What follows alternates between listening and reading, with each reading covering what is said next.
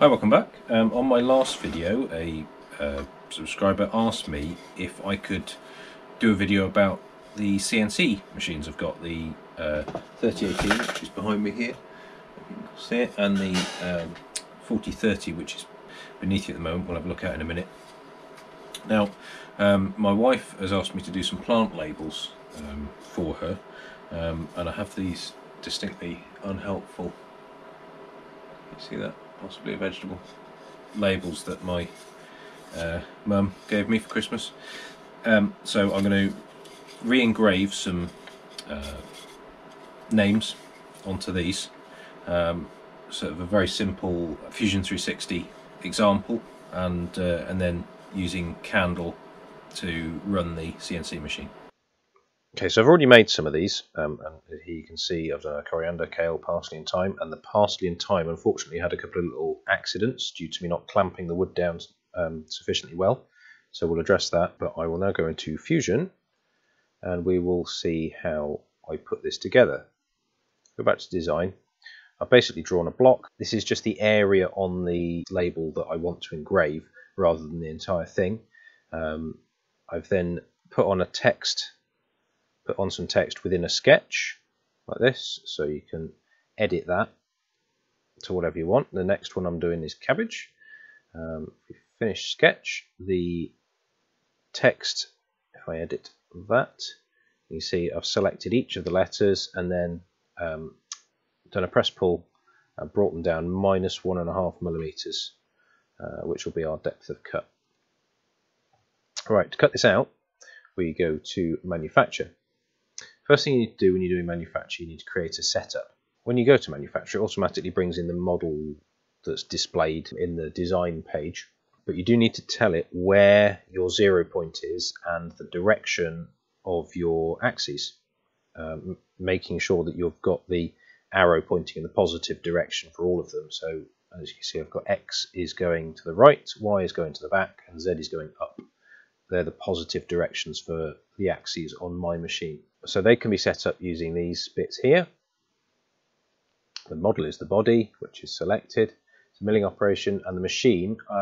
So I've got a Sainsmart Genmitsu 4030, so I'm going to select that. Stock, no additional stock, relative size box, that's fine. Part position is, I don't think I need to search that. Post process, give it a name, cabbage. Now the WCS is an important bit. G54 is the first of several offset positions where you can put work.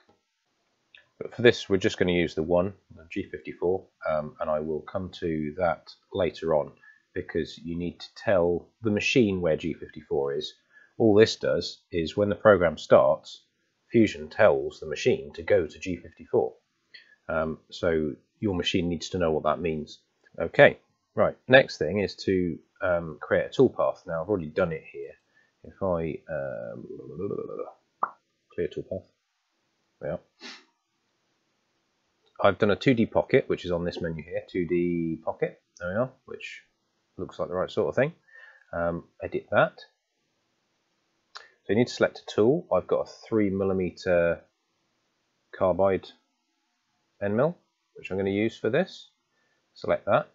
It brings in all the defaults. My defaults are quite conservative, as I'm just learning this. So I'm going to up the cutting feed rate to 700 because I had success with that on the previous ones.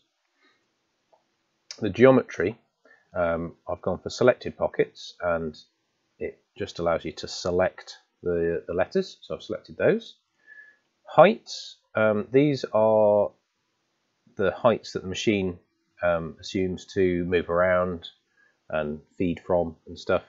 The defaults are fairly safe.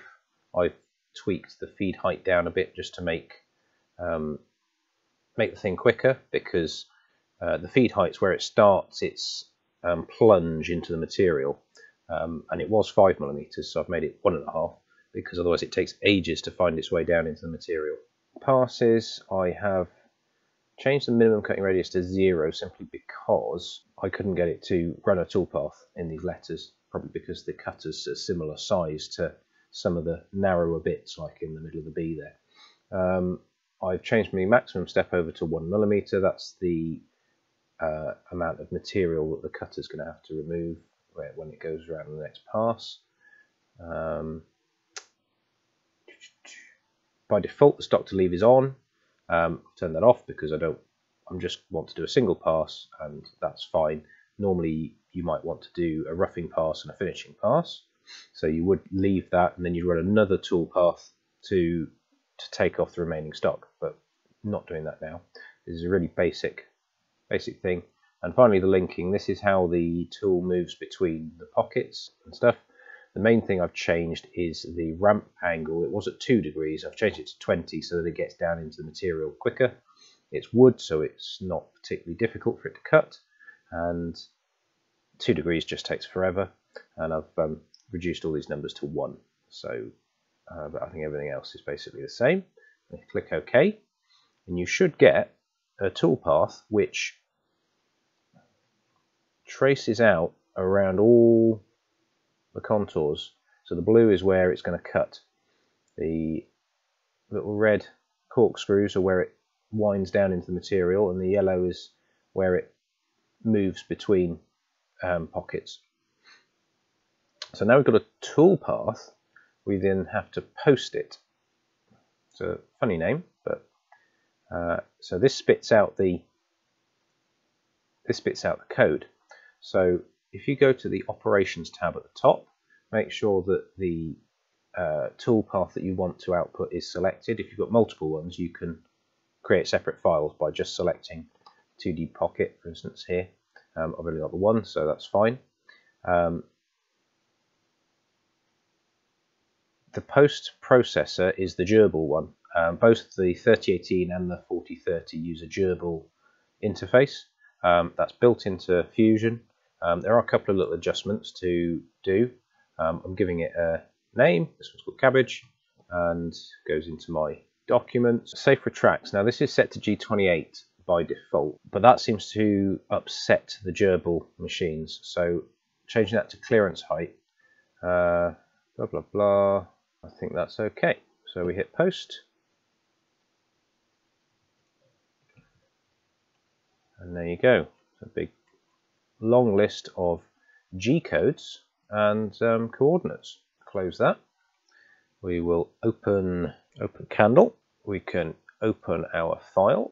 Cabbage. There we are. So that shows the toolpath that we're going to want to cut. Then we've got to turn on the machine. So the first thing to do after switching on, obviously, is to reset and unlock the machine and hit the home button.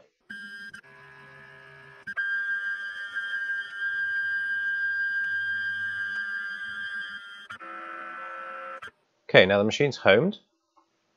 The next thing we want to do is to set up the stock in the machine and find our G54 0 position.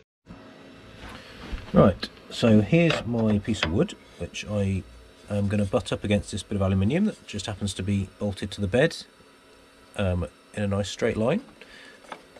I'm going to use this screw and washer to screw it down. I've obviously done this before, so I'll do that.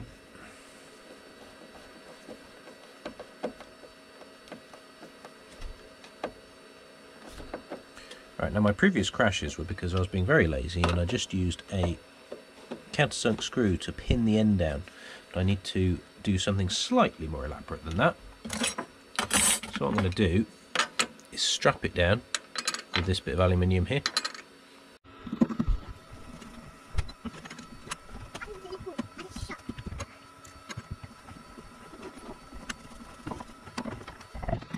Next we use the jog control here on the right hand side to move the machine to the starting position, which is our G54.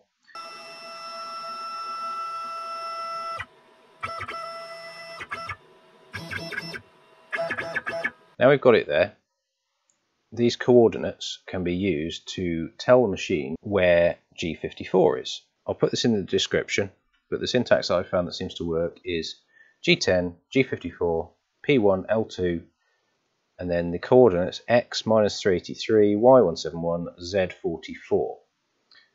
Now this might seem a bit unnecessary with just one offset. I could just zero the machine at that position. Once you start doing more than one offset, it becomes more meaningful, and I just want to try and learn how to do this stuff before I need to. So if we enter that, it said OK. Now there's nothing for it but to hit the go button, and we're going to say send.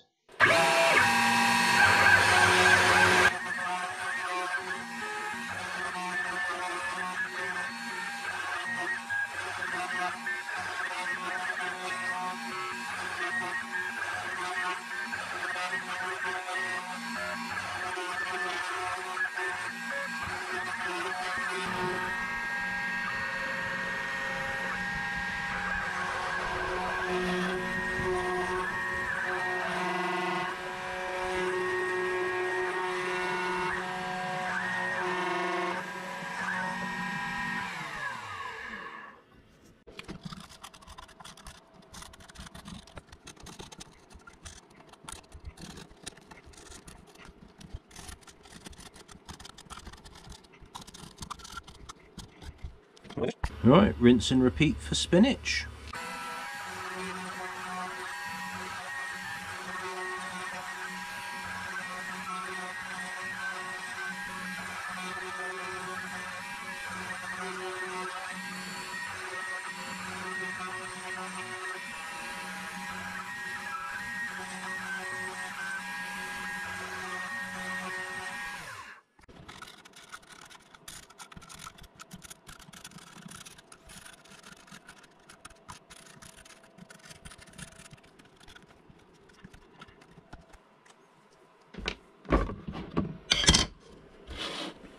We are, 2 plant labels done. Okay, I hope you found that useful. If you've got any questions, please leave a comment and I'll get back to you. Otherwise, thanks for watching.